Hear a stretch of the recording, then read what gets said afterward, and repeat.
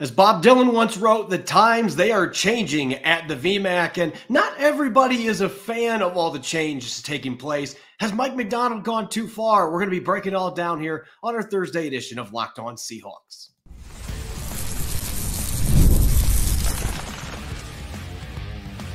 You are Locked On Seahawks, your daily Seattle Seahawks podcast, part of the Locked On Podcast Network, your team every day. Greetings, 12. This is Corbin Smith, the host of the Locked On Seahawks podcast, your daily Seahawks podcast, part of the Locked On Podcast Network, your team every day. Switching things up a little bit here, 1 week away from the NFL draft, joined by my co-host, Nick Lee, and a special thanks to all the 12s out there, whether you're listening in nearby Monroe, Washington, or down in Nick's neck of the woods in San Diego, California. We greatly appreciate each and every one of you for making Locked On Seahawks your first listen 5 days a week. We've got 6.5 days until the NFL draft is officially here. First round taking place in Detroit. So we're getting down to the nitty gritty. And as we do each and every year, a week before the draft, we've got our fan-driven mock draft. We conducted that today on social media. And Nick and I are going to be diving into all of the picks, all the trades, and of course, handing out our grades for all of those selections and trades. This episode is brought your way by Monopoly Go. I admit I have a competitive side, and I'm a big fan of Monopoly Go, the mobile hit twist on classic Monopoly. Join your friends and download Monopoly Go now for free on the App Store or Google Play. Now for your lead story here on our Thursday edition of Locked On Seahawks.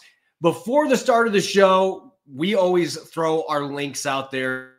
And there's plenty of fans saying, why can't we stop beating a dead horse with the story that came out yesterday from the VMAC? And this was courtesy of Leonard Williams. Going to play that clip here in a second, but the times definitely are changing with Mike Macdonald as the head coach, and people should have expected that, but for some reason there are plenty of fans and media members out there that seem to be surprised by this. Let's take a listen to what Leonard Williams had to say, and then we're going to take a deep dive into all the changes taking place at the Seahawks facility. Take a listen. My impressions with the team and with the coaches and with Mike, as an overall feeling, it just, you can just tell there's a sense of urgency right now. And in a way that's kind of bringing everyone closer together. That's making everyone, be so locked in and like in meetings and in the weight room on the field. It's like you could just tell there's a different sense of like everyone's like locked in on a different level. And I remember the first day we came into the team meeting, Mike pointed out that, there's empty walls in the hallways and things like that. And, for a person like me, I think that made me really excited, and I hope it made the rest of the guys excited because, we're obviously going to respect tradition and the history of the Seahawks, but I think it's given us like a clean foundation to like create whatever we want to be. We're not chasing to like be like any other team that's been here before. We want to create our own identity. So as Leonard Williams mentioned, and I've had the opportunity to go down this hallway dozens of times next to the practice field when I was doing my work as a reporter, and there were a bunch of murals that were up along that wall. You had Richard Sherman's tip. You had Marshawn Lynch running through Saints defenders on the Beastquake run, and a bunch of iconic pictures from the Pete Carroll era. Those all have been taken down. That hallway is a barren wasteland, and I don't think a lot of fans and media members feel this way, but Nick, there has certainly been some pushback over the last 24 hours. Some people wondering, why are we purging history? Why are we getting rid of the tradition? But I know that you and I might feel a little bit differently on this. I'm going to give you the mic first because you were the driving force behind us talking about this today. And quite frankly, when we're looking at a new head coach with culture and trying to implement locker room ideas, things of that nature, this is actually a pretty important topic, I think. Yeah, basically, I'm hot and bothered that people are hot and bothered about this. I'm kind of that Donald Glover gif, that good about this. I'm reading that story because, let's say you have a good run with a girlfriend or a boyfriend. But for one reason or another, you part ways, you're going in different directions, you fall out of love, you don't have that same fire, but you had some good times together, but you part ways. And then you get a new significant other. They move in with you. You think they're going to want pictures of your ex around your house? or their clothes hanging around, or their stuff in the bathroom, in the medicine cabinet? No, of course not. Duh. This happens. This is the outrage. I know it's a small percentage, but it just does not make any sense at all. Stop comparing these teams to the past. Even if, let's say, the Seahawks do go win the 2024 season Super Bowl, they're going to look a lot different than they did in 2013 with that Legion of Boom. There's going to be some different identities, some different heroes, different style of play. It's not going to be the same. So yes, of course we can celebrate the past. It's not like he's taking a wrecking ball to the Ring of Honor. It's not like he's denting or smashing the Super Bowl trophy like Rob Gronkowski did to his that one time when he was hitting a baseball with it. He's not like desecrating the history of what they accomplished. Coaches change up all the time. You saw in Hard Knocks with the Jets, Robert Saleh last year, he made this whole wall and did this whole thing. And it seems like it's a pretty routine thing to kind of change stuff up. When it's even the same coach, if they want to try to completely reset, try to start a new era of their own team, even when they're still there, you see guys change it up all the time. So yes, of course, celebrate the past. We're still going to love and talking about those Super Bowl teams. Those guys can come back and get standing ovations, but it's simply the new head coach removing any whiff or shadow hanging over of the previous regime. And as he should, it's a new regime, time to look forward, not back. Any coach would do this. It's pretty common sense, and I get, those days are gone. And honestly, tell me one thing that deserves to be on a mural that has happened in the last 5 years. It's not just, it's not a couple years ago. We're talking 10 years ago now, that Super Bowl. And, 7-8 years now removed from the true LOB era. It is time to move forward with a new regime and form their own identity without any shadow hanging over them. I think it's really easy when you have unprecedented success, which the Seahawks over the last decade, plus with Pete Carroll on the sidelines, that's what they had. It was the most successful era to this point in franchise history. I think when you have that kind of success, it is really easy to become fixated on what the teams of the past did. And I think from Pete Carroll's vantage point, he liked to have those reminders up there like, hey, we accomplished this. We can get back to this point. But from Mike Macdonald's perspective, hey, I was not on this staff. I had nothing to do with any of these teams. And I think there's something to be said. I'm saying this from a teacher standpoint. I was a teacher for 7 years. If I was going into a classroom that had some stuff up from a previous teacher, do you think I would leave any of that stuff up? No, I'm going to put my own staple on that classroom. And this is really a glorified, highly paid classroom that Mike Macdonald's taking over here. He's got to get a bunch of different guys to buy into the same mindset as a team. And I think walking down that hallway all the times that I have, I could maybe see why some players would walk down that hallway and think, man, they want me to be the next Michael Bennett, or they want me to be the next Russell Wilson, or they want me to be the next Richard Sherman or Marshawn Lynch. That is impossible to ask these guys to do. Embrace their own talents, embrace their own skill sets, embrace their own identity. And I think there's been so much chasing of ghosts from the past. And I think we can use that term now that it's been a decade. I think that there has been chasing of ghosts in the past. And so from Mike Macdonald's perspective, this is not him putting graffiti over Pete Carroll. This is not him desecrating all of the great things that happened over the last 10 to 12 years in Seattle. In fact, he has the utmost respect for Mike Macdonald.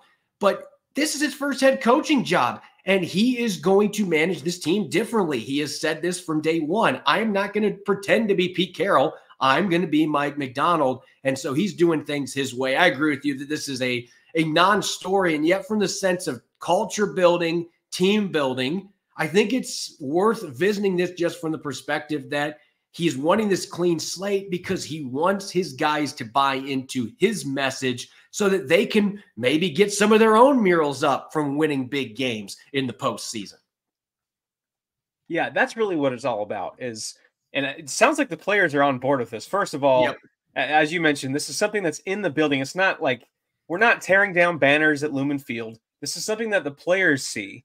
And I can clearly see the message of, hey, nobody on this roster was part of that Super Bowl team. Nobody. So, or even really part of when that LOB era was even fading.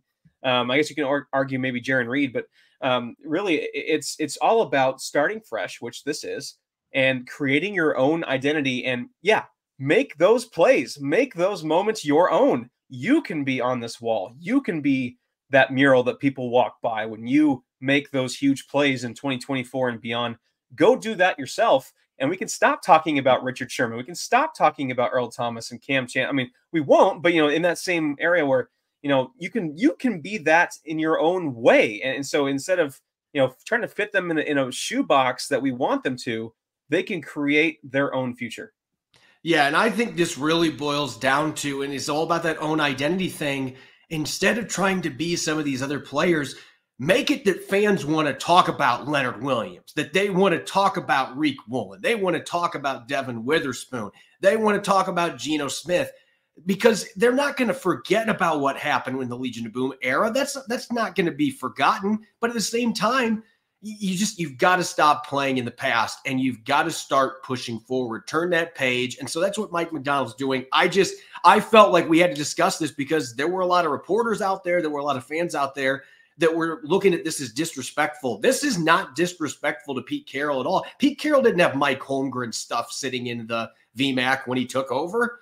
Like, this is just normal behavior. And there's still a Lombardi trophy in the VMAC. They're not taking the Lombardi out or anything. So I think everybody just got to cool and realize that this is culture building with a new coach. There's going to be many of the things that Pete Carroll had that they want to keep and transition with, but this is a new staff, and Mike Macdonald wants players to buy into him and his philosophy, his vision. So let's make that wall bare, and let's make some of our own moments here with a new era of Seahawks football. Speaking of a new era of Seahawks football, we allowed our listeners to weigh in on who the Seahawks are going to draft this year in the 2022 or 2024 NFL draft. So we're going to get to the first three selections and a big trade as well coming up next year on our Thursday edition of Locked On Seahawks.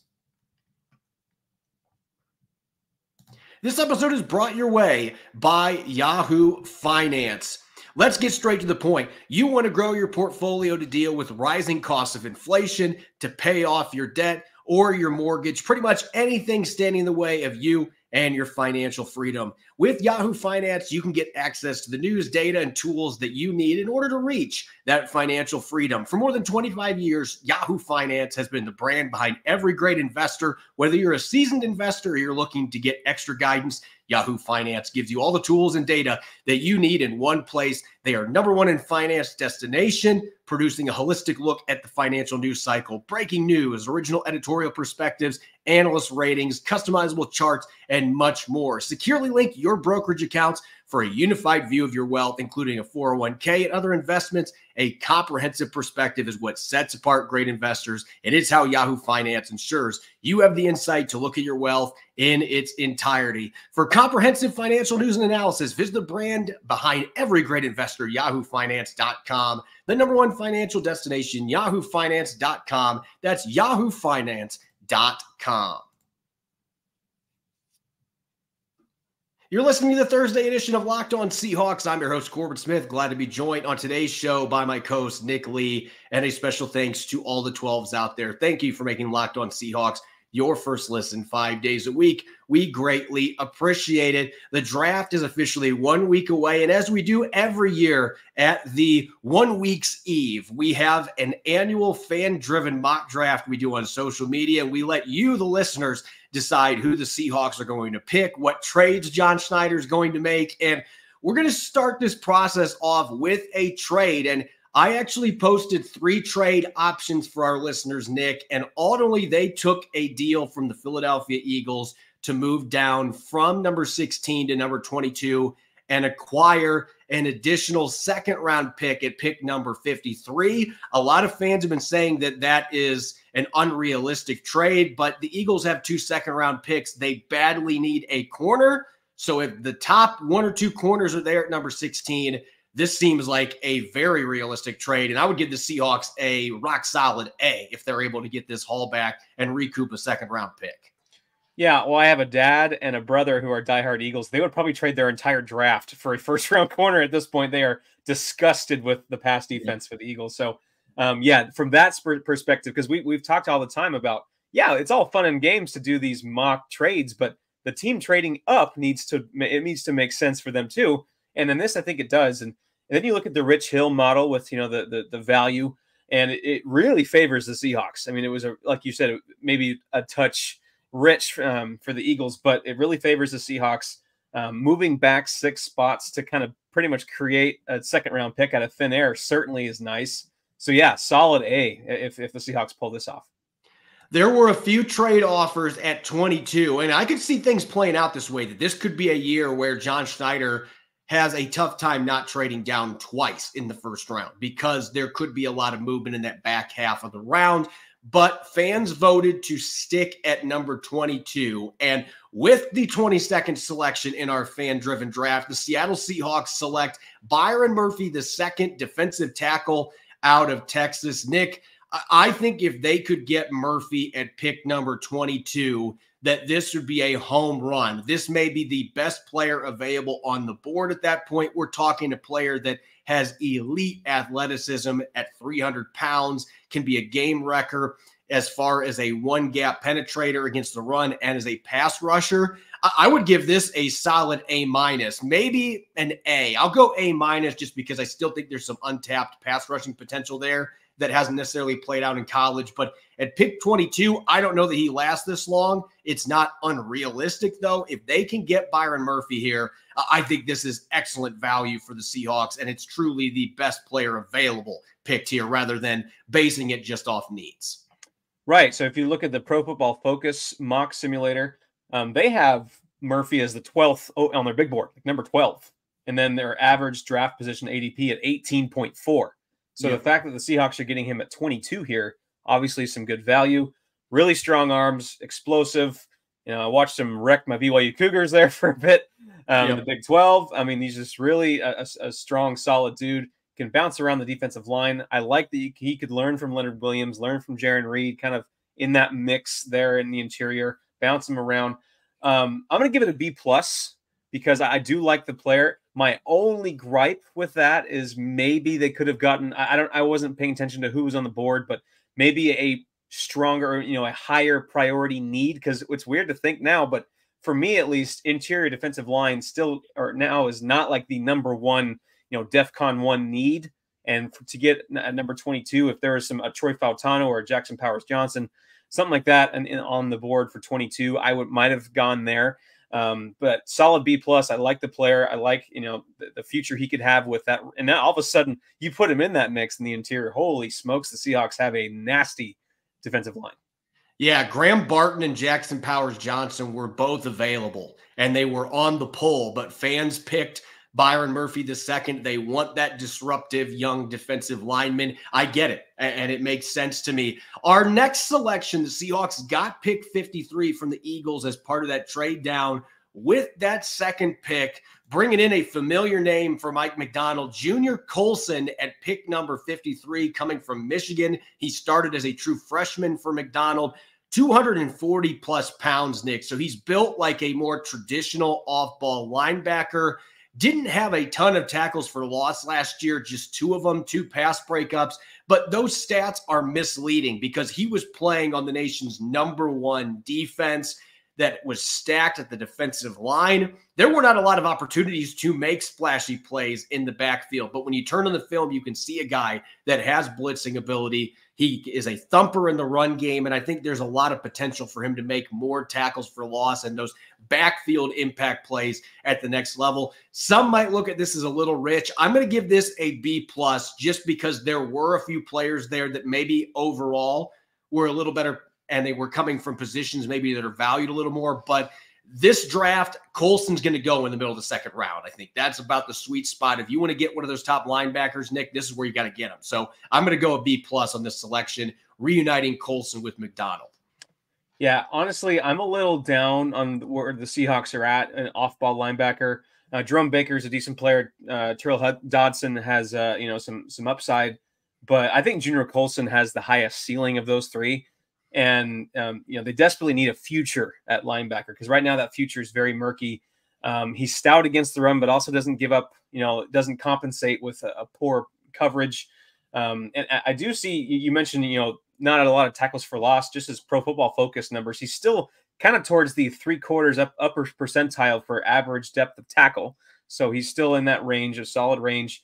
I could see him winning a battle to start at off-ball linebacker as a rookie. I really could see that, especially with this familiarity with Mike Macdonald in that system. So, yeah, I'm going to give an A here. I'm a bit higher on this than you, but I do like Colson's game. And, yeah, probably the same. You probably gave that a grade, like you mentioned, just because of the people on the board. I think that linebacker is still a pretty big need, even with some signings the Seahawks have made. So I could see Colson starting day one.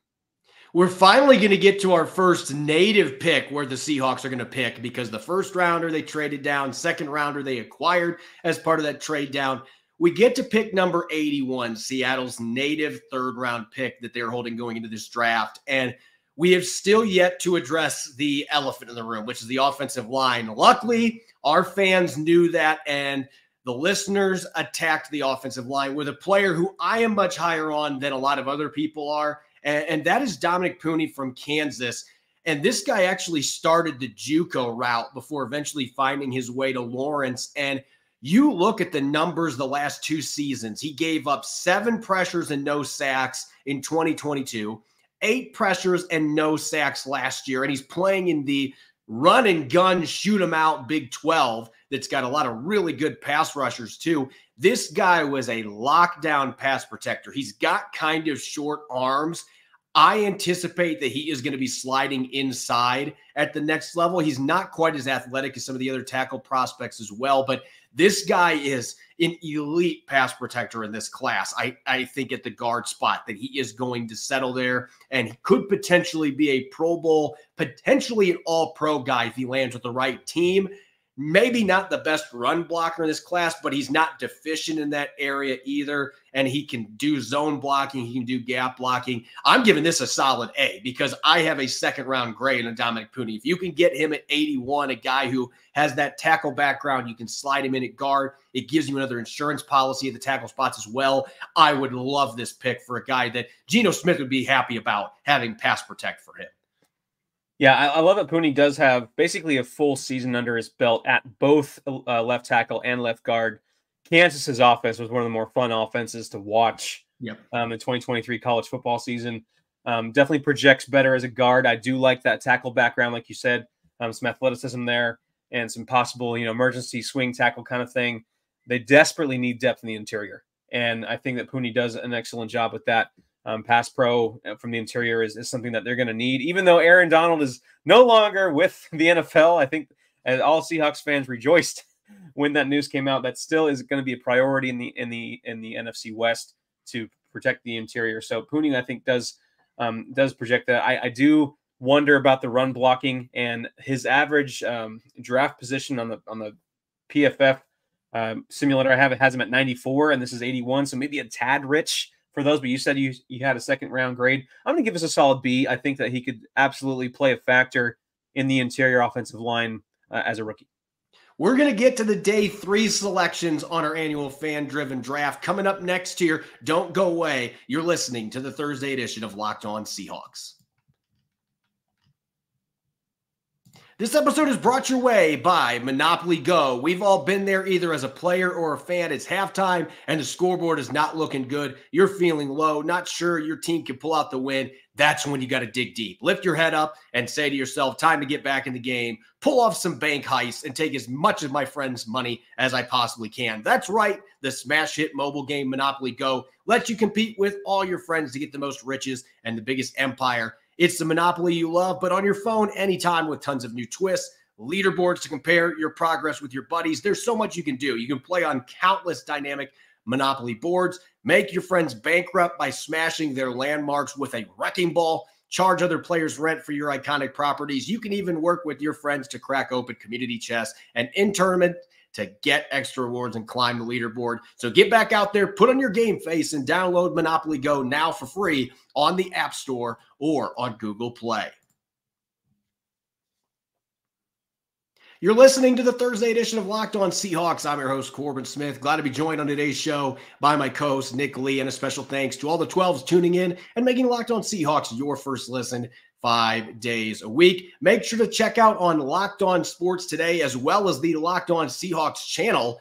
We have our annual first round mock draft. You can check out who I selected for the Seahawks at pick number 16. Unfortunately, was not able to trade down. Nobody was giving me reasonable offers, but liked the pick that I made. You can check out all 32 picks on our awesome annual mock draft here on the Locked On Podcast Network. So make sure to check that out, Locked On Sports Today on YouTube or wherever you listen to your podcast. Continuing our annual fan-driven mock draft, the Seahawks making 3 selections in the first 2 days, getting Byron Murphy II at pick number 22, Junior Colson at pick 53, acquired from the Eagles, and then in the third round at pick 81, Dominic Pooney, the guard from Kansas. Let's get to day 3 in the 4th round. The Seahawks have 2 4th-rounders, and we received a trade offer from, you guessed it, the Denver Broncos that fans simply could not pass up, trading 102 and 235 in the 7th round to get picks 121 and 136, which is the first pick in the 5th round of this year's draft. So 2 picks for 2 picks, but Seattle gets to pick earlier with that latter selection. We accepted that. So our first big move here, our first pick at pick number 118, the other native pick for the Seahawks going into this draft, Malik Mustafa out of Wake Forest selected at pick number 118. Nick, I don't know where you stand on this guy, but he is one of my absolute favorite safeties in this class, not named Cooper DeJean. A little smaller guy, but he's built with a rock-solid frame. He smacks people, very aggressive, sometimes to a fault with how he comes up to defend the run. As a blitzer, had a year where he had multiple sacks, 80 tackles last year, has the ball skills to be able to pick off passes. On day 3, 4th round, this is a pick that I love. I'm going to go with an A- on this selection. And I think the fans have been listening to our show because this is one of my favorites. Right. And he kind of, for me, reminds me of a bit of a more refined Marquise Blair from a few years ago. Just that heat-seeking missile tackler, and sometimes to faults. He definitely projects as a run defense first kind of box safety. Could compete with Rayshawn Jenkins in that strong safety route eventually if he can round out his game. Definitely projects as a type of player that Jamal Adams kind of was as well. That tackle run first safety, but I think he also does project better in coverage than some of those guys. And hopefully they can stash him and teach him those ways. And under Mike Macdonald could possibly develop into a fine starting safety. This is a bit earlier than most people have. I think his ADP, his average draft position on the Pro Football Focus side was 161, and this is at 118. So I'm going to give this a B+. I really like the player. Obviously some downfalls, and this is day 3 now. We know what we're picking traits. We're picking potential. Maybe even at worst, a special teams guy. Malik Mustafa has the goods as far as being a physical, dominant run defender. Going to pick 121, one of the selections that we acquired from the Denver Broncos in this fan-driven draft. What's nice about this is you get 2 picks in a 4-pick span. Coming in at pick number 121, Seahawk fans doubling up at the guard spot. And Nick, I know I see you over there. Very excited about this selection. To me, Mason McCormick from South Dakota State, if you can get this kid in the 4th round, I'd be feeling pretty darn good. And I know he's coming from an FCS school, so there's the jump in competition that he's going to have to deal with. But this guy was impressive at the Senior Bowl. So we've already gotten to see him against top competition from Power 5 schools, and he held his own. Gave up 3 pressures and no sacks all of last year as a guard. I don't care what level you're at. That is phenomenal. Almost a 100% pass blocking efficiency rate. And oh, by the way, he's a freak athlete. If you've seen his relative athletic score, it is one of the best by a guard all time. So you're talking about a great athlete, a guy that's played a lot of snaps. He was at South Dakota State for 6 years, played in the Senior Bowl. And maybe you don't have to start in day 1, but he can learn behind Laken Tomlinson. And I think there's a long-term starter in this kid. So you get him and Dominic Pooney. Those could be your 2 guards moving forward to go with Charles Cross and Abraham Lucas. And that would be a really fun young offensive line. I'm going to give this a B+ because, again, this is a guy that I value higher than this. And this is a huge area of need. He's a great athlete that also punishes people. Really look good at the Senior Bowl. We know the Seahawks value that as much as anybody. To me, this is a prototypical Seahawks pick that makes a lot of sense in the 4th round. Well, Pro Football Focus has him as a top 100 prospect, and getting him at 121 here is pretty solid. So I might surprise you a little bit here. I do like that he's a durable, pass pro savvy. I'm taking this draft as a whole, as a living thing, and I'm not super crazy about drafting 2 guys that project as guards. I would have liked to see maybe one of them be a center or a swing tackle and develop that depth elsewhere. Corbin has played center before. True, that's true. He has. So I guess we could do that too as well. But I'm going to give us a B. I'm not going to do jumping jacks and cartwheels over it, but I do think this is a possible starting interior lineman on day 3, which you can never really shake your head at. So while maybe there were some options to expand the depth of the offensive line elsewhere, I do like his game. Our next pick, the second one coming from the Broncos in that trade down, pick 136, the first selection in the 5th round, tight end Theo Johnson from Penn State. Now, Nick, I'm going to be honest with you. I would be stunned if Theo Johnson is available at this stage of the draft. With his athleticism, his size, the fact he had almost 350 receiving yards and 7 touchdowns last year, he is a willing and capable blocker. I'm going to give this an A just because I don't see how he's there. And if he is, this is a home run selection. But this is the first time here really where I have real skepticism that this player would actually be available at this position. So love the player, love the upside, the red zone ability. They need another tight end. If they can get him at this point, great. I would have loved this pick about 2 rounds ago. So if you can get him here, incredible value. Well, actually, Pro Football Focus disagrees with you. They have him at 135, which is right where they have him. So there's some disparity there, and we can go on and on about how Pro Football Focus and you disagree, but that's another podcast for a different day. That would take like 3 hours to go through. I know. I just like it as a reference point, for listeners, even though they're not the gospel of everything, but I do like it as a reference point. Yeah. For Theo Johnson, 6'6", over 260. He does kind of project a little bit as a Noah Fant type. He's got the athleticism, the red zone threat. Not the most. Well, I was surprised because he's not the most blue collar blocking tight end out of Penn State. You'd think that's kind of their mojo there, but not quite for his game. But I do like all the other things that come with and being an athletic tight end. So I could see him there. If they do find a way to get him in the 5th round at 136, he could definitely be the heir apparent to Noah Fant or slot him in there right away. I'm not jazzed about the depth at tight end for the Seahawks. So I think finding a guy like him, he could definitely find his way on the field, making some catches in his rookie year.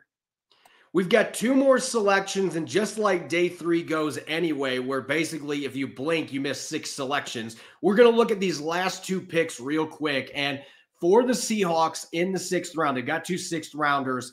At pick number 179, our listeners decided to go the quarterback route. Joe Milton, the cannon-armed, uber-athletic signal caller from Tennessee, 20 touchdowns to the air, 7 rushing touchdowns a year ago. And with our other selection in the 6th round, 192, Mo Camara from Colorado State. Nick, I know that you are a huge fan of this kid, and why wouldn't you be? 13 sacks last year for the Rams, and he nearly beat the Colorado Buffaloes by himself in that primetime thriller. He was unblockable in that game. So I think if you can get him in the 6th round, I'd be stunned, but he's not the biggest defensive end. So it's possible he could slip to this stage of the draft.